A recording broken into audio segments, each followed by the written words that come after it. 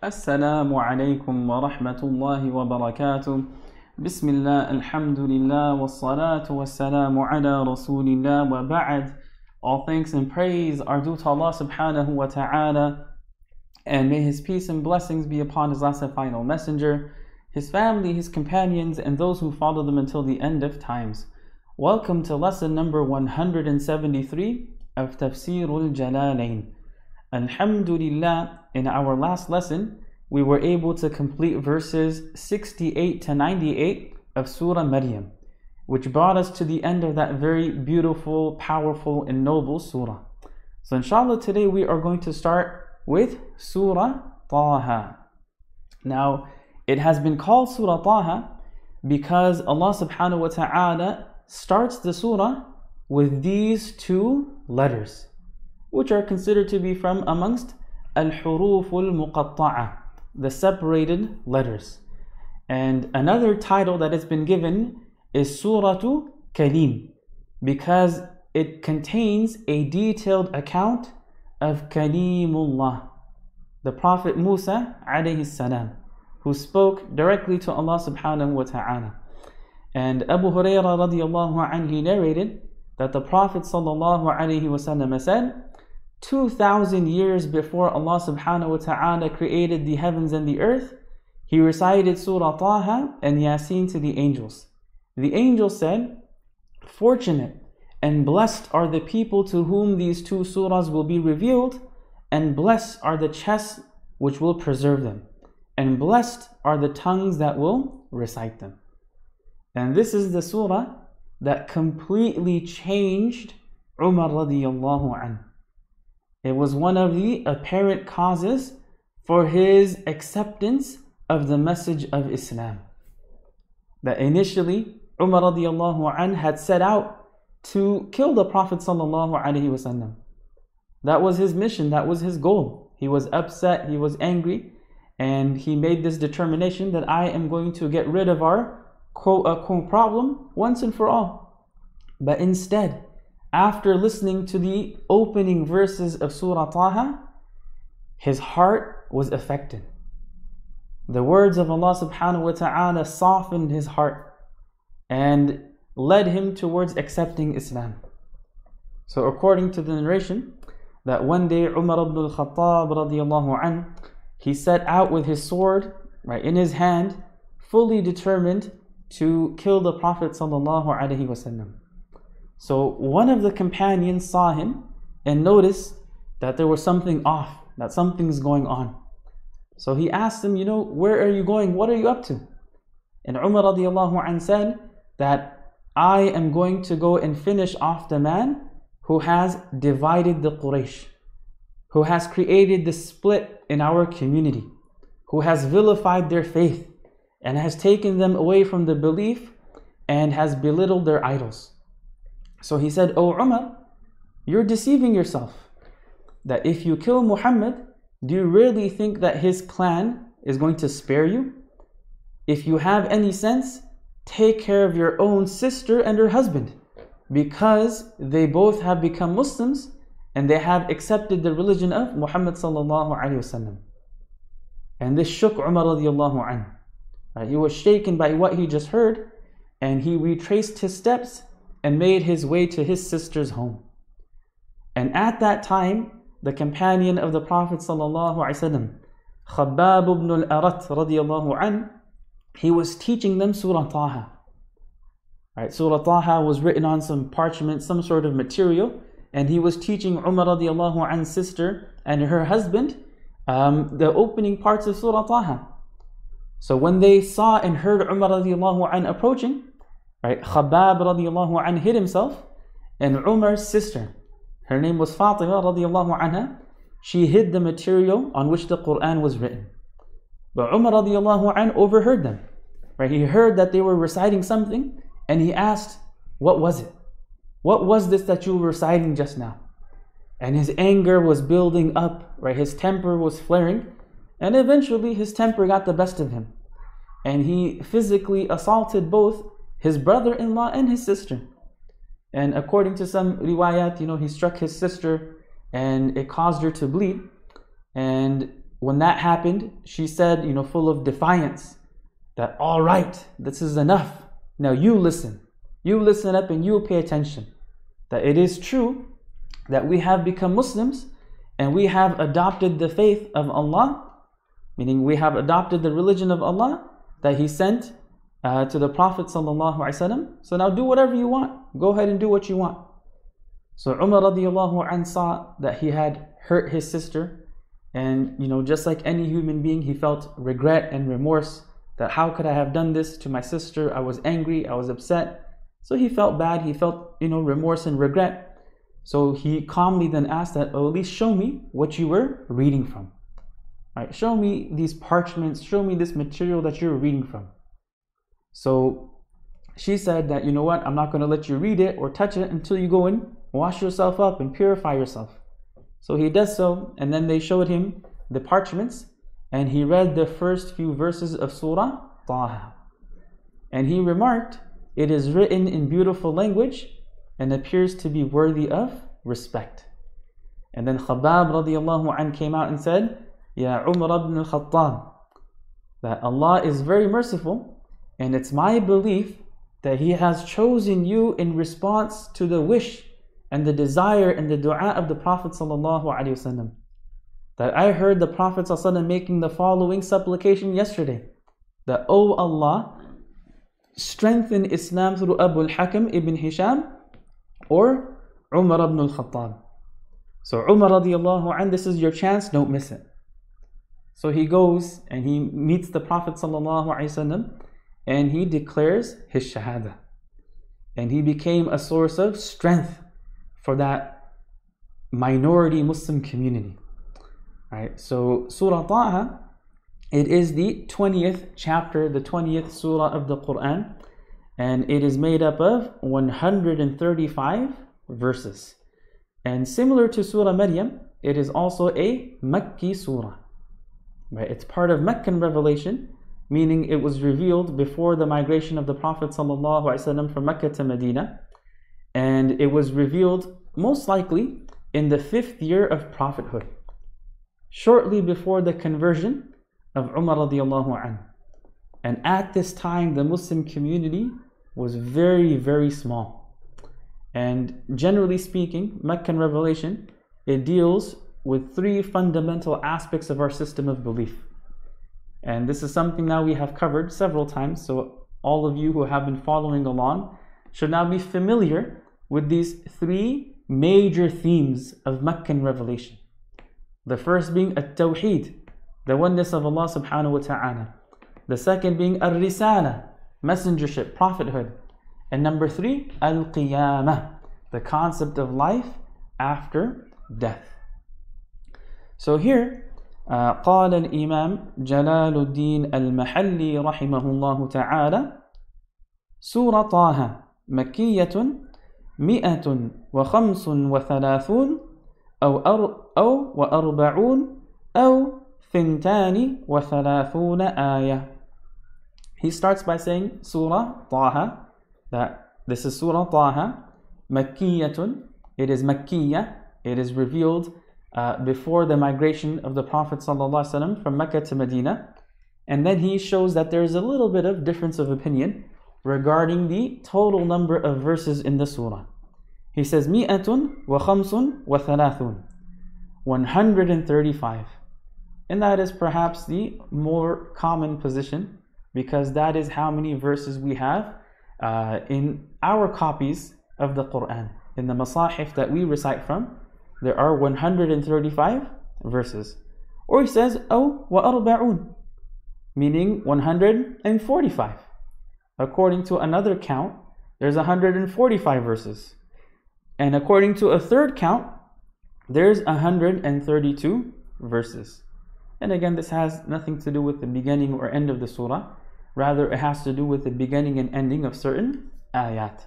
So depending upon where the scholars have determined the beginning and the ending of certain verses to be, there's a slight variation in the number. It's 135 or 145 or 132 verses.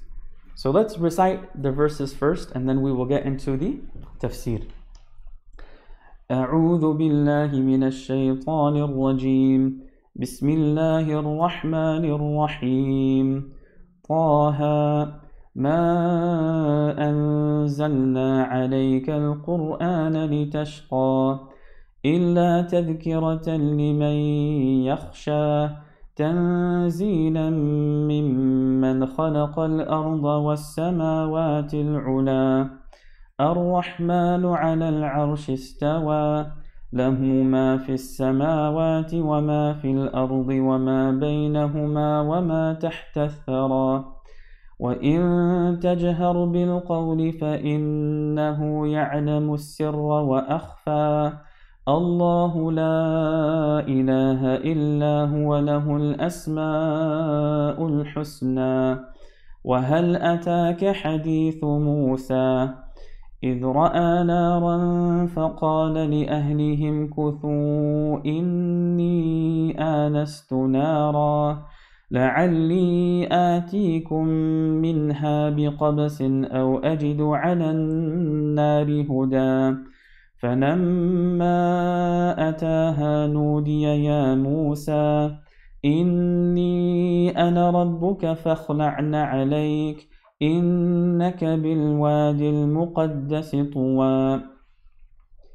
قال الإمام جلال الدين المحلي رحمه الله بسم الله الرحمن الرحيم طه الله أعلم بمراده بذلك ما أنزلنا عليك القرآن يا محمد صلى الله عليه وسلم لتشقى لتتعب بما فعلت بعد نزوله من طول قيامك بصلاة الليل أي خفف عن نفسك إلا لكن أنزلناه تذكرة به لمن يخشى يخاف الله تنزيلا بدل من اللفظ بفعله الناصب له ممن خلق الأرض والسماوات العلى جمع عليا ككبرى وكبر. Here Allah subhanahu wa ta'ala, He starts the surah with two letters, Taha, and this is a very powerful way of opening this particular chapter, this particular surah of the Quran. And there are several surah, there are several chapters of the Quran that begin in a similar fashion, in a similar way, with reciting letters separately. And these letters are called al-huruf al-muqatta'ah, the separated letters. And they are considered to be a secret from the secrets of Allah subhanahu wa ta'ala. No one knows what they truly mean except for Allah. And they are brought at the beginning of these chapters, of these surahs of the Quran, to highlight the miraculous, inimitable nature of the Quran.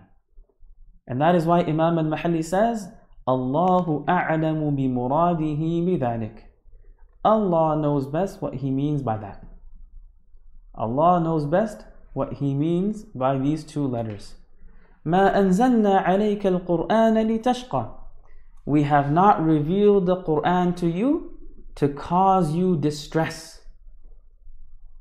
Right? We have not revealed the Quran to you to cause you distress and worry.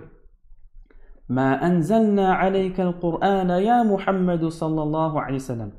We have not revealed the Quran to you, O Muhammad صلى الله عليه وسلم, لتشقى, to cause you distress, لتتعب, so that you tire yourself and you wear yourself out, بما فعلت بعد نزوله, with what you did after its revelation, من طول قيامك بصلاة الليل, by standing for long periods of night for the night prayer. Right? من طول قيامك, by lengthening your standing with the night prayer.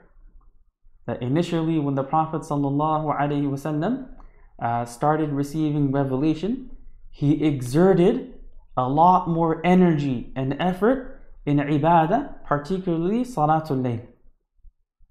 قُمِ اللَّيْلَ إِلَّا قَلِيلًا, that he would spend long portions of the night standing in salah. And Allah subhanahu wa ta'ala is saying that is not the reason why we have revealed the Quran upon you. We did not reveal the Quran to put you in a difficult situation, to put you through hardship and difficulty and struggle. We didn't do it to cause you distress or to cause you to tire yourself out and wear yourself out. And he says the meaning of this is خَفِّفْ عَنْ نَفْسِكَ, that lighten your burden upon yourself.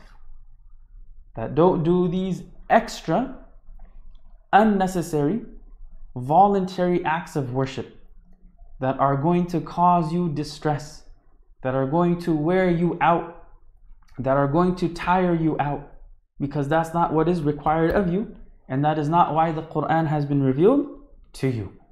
Why has the Quran been revealed? إِلَّا تَذْكِرَةً لِمَنْ يَخْشَى, but as a reminder for those who hold Allah in awe, as a reminder for those who fear Allah.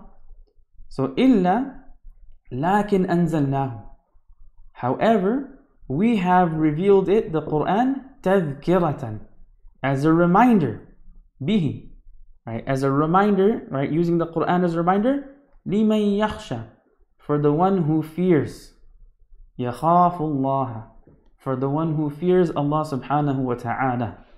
تَنْزِيلًا مِمَّنْ خَلَقَ الْأَرْضَ وَالسَّمَاوَاتِ الْعُلَى, a revelation from the one who created the earth and the high heavens. He says تنزيل is بدل من اللفظ بفعله الناصب له, that grammatically speaking the word تنزيلا here is playing the role of badal, right? It's playing the role of badal, meaning it's like a substitute, a replacement, من اللفظ, right, بفعله, from the word of its verb that's making it mansub, يعني أنزلنا, right, ما أنزلنا عليك القرآن لتشقى إلا تذكرة لمن يخشى تنزيلا. So this word here, تنزيلا, grammatically speaking, according to Imam al-Mahalli, is a badal. It is the substitute, it is the replacement for the word أنزلنا. So it is a revelation from whom? ممن خلق الأرض, from the one who created the earth, وَالسَّمَاوَاتِ الْعُلَى, and the high heavens. And he says the word عُلَى linguistically is the plural of the word عُلْيَا, just like the word كُبْرَى is the plural of the word كُبَر. قال رحمه الله هو الرحمن, right, هو الرحمن على العرش وهو في اللغة سرير الملك استوى استواء يليق به له ما في السماوات وما في الأرض وما بينهما من المخلوقات وما تحت الثرى هو التراب الندي والمراد الأرضون السبع لأنها تحته وإن تجهر بالقول في ذكر أو دعاء فالله غني عن الجهر به فإنه يعلم السر وأخفى منه أي ما حدثت به النفس وما خطر ولم تحدث به فلا تجهد نفسك بالجهل الله لا إله إلا هو له الأسماء الحسنى 99 الوارد بها الحديث والحسنى مؤنث الأحسن. So Allah subhanahu wa ta'ala then continues describing who He is, right? The one who created the earth and the high heavens. Who is He? Ar-Rahman, the most merciful. على العرش استوى, who established Himself on the throne. Established on the throne. So here Imam al-Mahalli says huwa, meaning the one who revealed the Quran as a reminder for those who fear Him, and the one who created the earth and the high heavens is Ar-Rahman. He is the most merciful. على العرش, and he highlights what is al-arsh. He says وَهُوَ فِي اللُّغَةِ سَرِيرُ الْمُلْكِ. Linguistically speaking, it is the chair of the kingdom, of the dominion, of kingship. And that's why we translate it as throne. Istawa, He established Himself upon the throne. And then he highlights a very important theological point, saying istiwa'an yaliqu bih, and establishing that is befitting to him, befitting to his majesty. Because laysa kamithlihi shay, nothing resembles Allah subhanahu wa ta'ala in any way, shape, or form. Allah subhanahu wa ta'ala is beyond the boundaries of space and time. He's beyond any limitations and limits. He's not bound by space or time. So when it says istawa ala al-arsh, yani he established himself on the throne in a manner that is befitting to his majesty.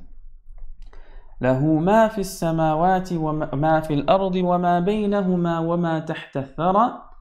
To him belongs whatever is in the heavens and whatever is on the earth and whatever is in between and whatever is underground. So له ما في السماوات وما في الأرض, whatever is in the heavens and whatever is in the earth, وما بينهما, and whatever is in between them, وما تحت الثرى, and whatever is beneath the soil, له, belongs to him and him alone. Allah alone is al-Malik. Allah subhanahu wa ta'ala is the owner, the sovereign, the king of every single thing in this universe, of the universe and every single thing it contains, highlighting the majesty and the grandeur and the absolute authority and ownership of Allah subhanahu wa ta'ala. له ما في السماوات وما في الأرض. To him belongs whatever is in the heavens and whatever is in the earth. وَمَا بَيْنَهُمَا, whatever is in between them, مِنَ الْمَخْلُوقَاتِ, in terms of created things. وَمَا تَحْتَ الثَّرَى, and whatever is underground, whatever is beneath the soil. هُوَ التُّرَابُ النَّدِيُّ. Right, التُّرَابُ النَّدِيُّ is like this wet soil. So it's referring to that. وَالْمُرَاد, and what is meant, what is beneath the soil is الْأَرْضُونَ السَّبْعُ. Right, the seven earths.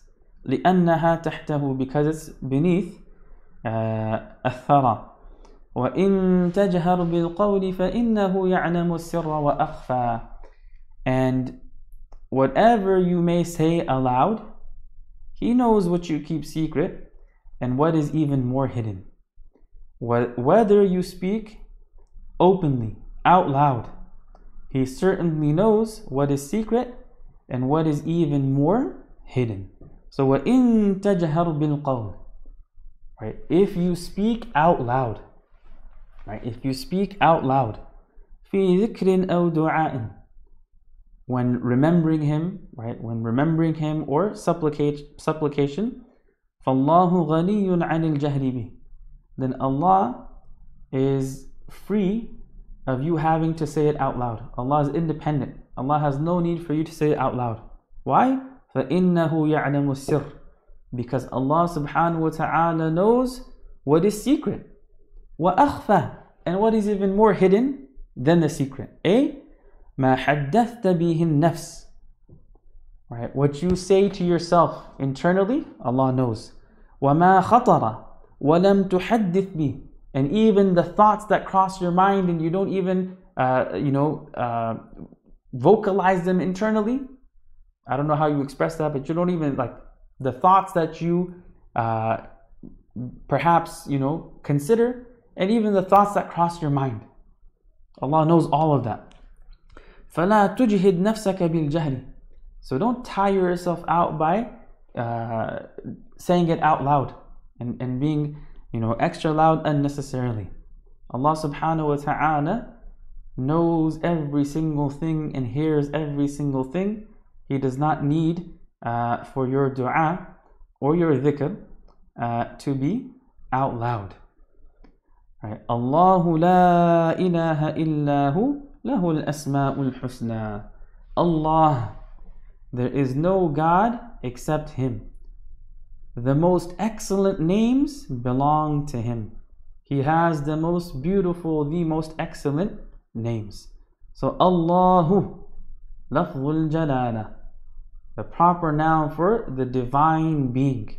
Allahu, la ilaha illahu, there is no ilah, there is no being worthy of worship There is no God إِلَّا هُوَ, except Him.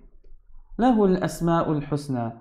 The most beautiful names, the most excellent names belong to Him.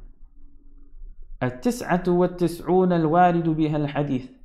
The 99 names that are mentioned in the hadith. والحسنى, and he says grammatically speaking, the word al-husna is the feminine of the word al-ahsan, which is ism al-tafdil. Al-ahsan, the best. Al-ahsanu is the mudhakkar, it is the masculine form of the word. And al-husna is the mu'annath, it is the feminine form of the word. قال رحمه الله: وهل قد أتاك حديث موسى إذ رأى نارا فقال لأهله لامرأته امكثوا هنا وذلك في مسيره من مدين طالبا مصر إني آنست أبصرت نارا لعلي آتيكم منها بقبس شعلة في رأس فتيلة أو عود أو أجد على النار هدى أي هاديا يدلني على الطريق وكان أخطأها لظلمة الليل وقال لعل لعدم الجزم بوفاء الوعد. Then Allah subhanahu wa ta'ala starts the long narrative of Musa alayhi salam. And the majority of Surah Taha revolves around the story of Musa alayhi salam. Right? A lot of details from his story, both before he became a prophet and also after he became a prophet. وَهَلْ أَتَاكَ حَدِيثُ مُوسَى. Has the story of Musa alayhi salam come to you? Right? Has the story of Musa alayhi salam come to you? And here he says this is a rhetorical question, but in reality it's a statement. قَدْ أَتَاكَ حَدِيثُ مُوسَى. That the story, the narrative of Musa alayhi salam has already come to you. إِذْ رَأَى نَارًا فَقَالَ لِأَهْلِهِمْ كُثُوا إِنِّي آنَسْتُ نَارًا لَعَلِّي آتِيكُم مِّنْهَا بِقَبَسٍ أَوْ أَجِدُ عَلَى النَّارِ هُدًى.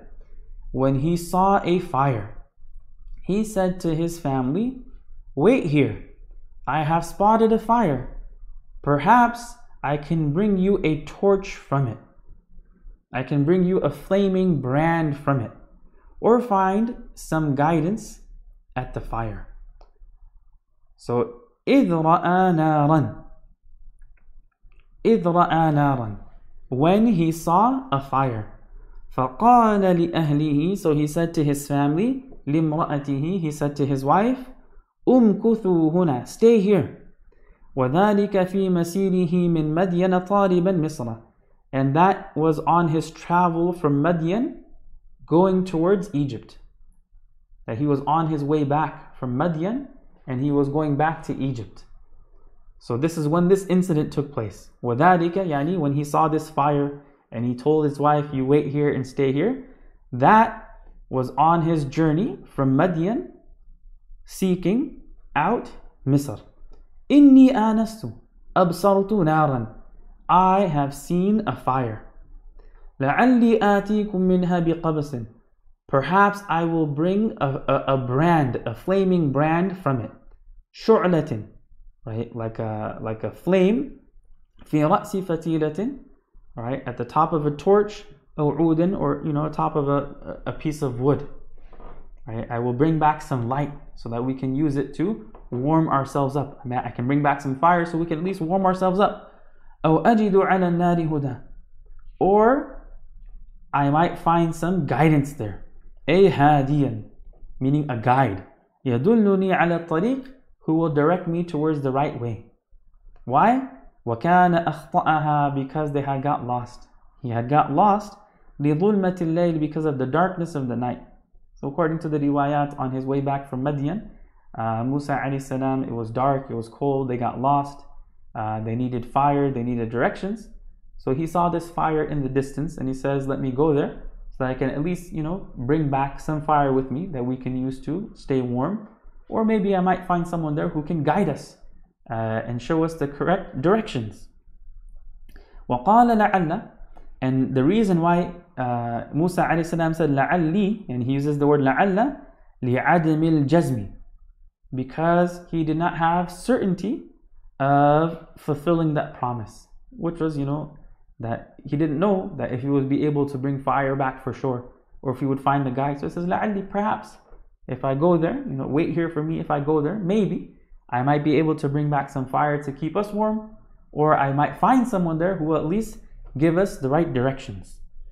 قال رحمه الله فلما أتاها وهي شجرة عوسج نودي يا موسى إني بكسر الهمزة بتأويل نودي بقيل وبفتحها بتقدير الباء أنا تأكيد لياء المتكلم ربك فاخلعن عليك إنك بالوادي المقدس المطهر المبارك طوى بدل أو عطف بيان بالتنوين وتركه مصروف باعتبار المكان وغير مصروف للتأنيث باعتبار البقعة مع العلمية وأنا اخترتك من قومك فاستمع لما يوحى إليك مني إنني أنا الله لا إله إلا أنا فاعبدني وأقم الصلاة لذكري فيها إن الساعة آتية أكاد أخفيها على الناس ويظهر لهم قربها بعلاماتها لتجزى فيها كل نفس بما تسعى به من خير وشر فلا يصرفنك عنها أي عن الإيمان بها من لا يؤمن بها واتبع هواه في إنكارها فتردى فتهلك إن صددت عنها. Here Allah subhanahu wa ta'ala is telling us what happened when he approached the fire that he saw in the distance. فَلَمَّا أَتَاهَا نُودِيَ يَا مُوسَى. And when he reached it, when he came to the fire, نُودِيَ, he was called, he was summoned, O Musa. So فَلَمَّا أَتَاهَا, when he came to it, meaning when he came to the fire, وَهِيَ شَجَرَةُ عَوْسَجٍ, and it was the tree of Awsaj, which is like a cactus, a tree that's full of thorns. Nudiya, he was called, he was summoned, Ya Musa, O Musa, Inni ana rabbuka fakhla'na alayk, innaka bilwadi al-muqaddasi tuwa. He said, it is truly I am your Lord. So take off your sandals, for you are in the sacred valley of Tuwa. So, Inni, بكسر الهمزة, right? Inni has a kasra on the hamza, بتأويل نودية, right? Because of نودية, بقيلة, because نودية can also be understood to mean قيلة, and whenever you have قال or its derivatives, and you have the حرف التوكيد inna, it will always have a kasra. Right? When you have قال or any of its derivatives, if you have the حرف التوكيد, this tawkid here, this particle that gives emphasis, it will be inna with a kasra on the hamza. وبفتحها, and it can also be أني with a fatha on the hamza بتقدير الباء, يعني بأني نودي يا موسى بأني أنا تأكيد لياء المتكلم, right? Truly I am your Lord. And we covered before that when you repeat pronouns or when you repeat words, it gives emphasis. So you have ya'ul mutakallim, right? You have the pronoun for the first person. Then you have ana, a detached pronoun for the first person. So it's providing emphasis. Truly I am Rabbuk. Truly I am your Lord. فَخْلَعْنَا عَلَيْكَ. So take off your sandals. إِنَّكَ بِالْوَادِ الْمُقَدَّسِ. Because you are in the sacred valley. Al-Mutahhar, the purified, sacred. أو المبارك, or the blessed valley of Tuwa. And he says the word Tuwan is badan, right? It's grammatically speaking, it's a badan of al-wadi al-muqaddas or atfu bayan. That's a atf of explanation, clarification. And Tuwan, he says bit tanween, it can have a tanween, wa tarkihi, or Tuwa, without a tanween. So if there's a tanween, it's masroof, yani it gets tanween, bi'tibad al-makan, because it's a place. And it could be recited without the tanween because it will be غير منصرف. It will be considered a diptote because للتأنيث, يعني it's mu'annath, it's feminine. باعتبار البقعة, because it's a piece of land. مع العلمية, and it's a proper noun. And these are two factors that will cause a word to be غير منصرف in the Arabic language.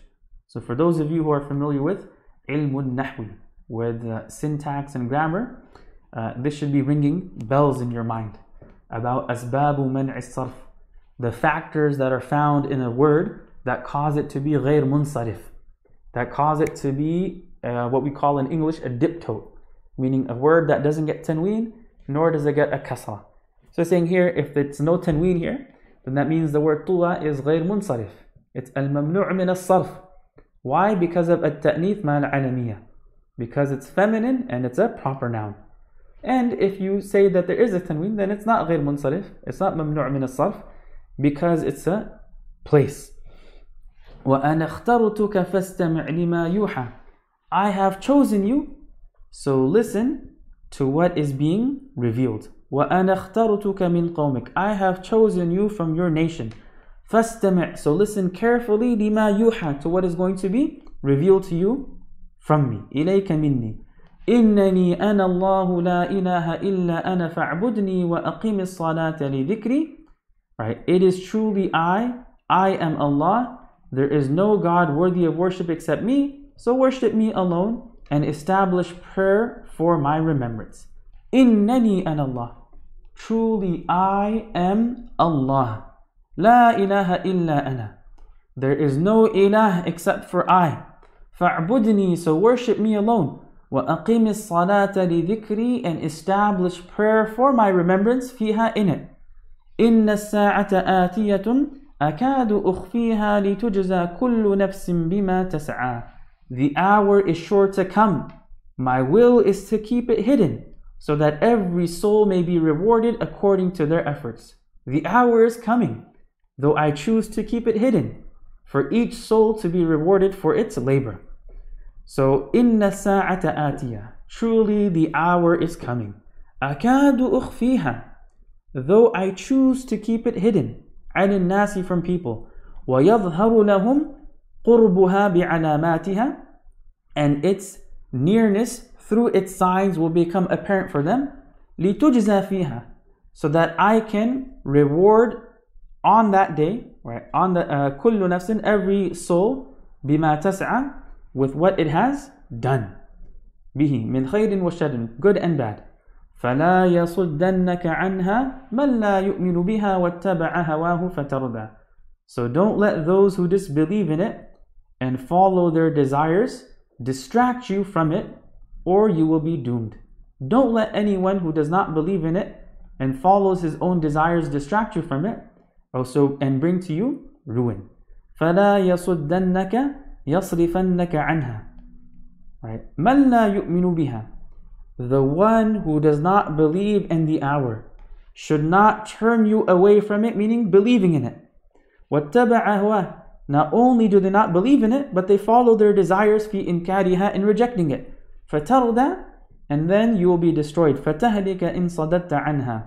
And فَتَهْلِكَ, you will be destroyed if you turn away from it.